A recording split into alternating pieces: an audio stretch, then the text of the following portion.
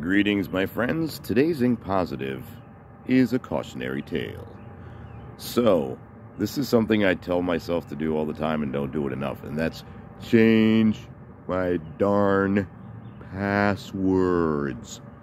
Yeah, so over the weekend, my Instagram was hacked somewhere in Hong Kong.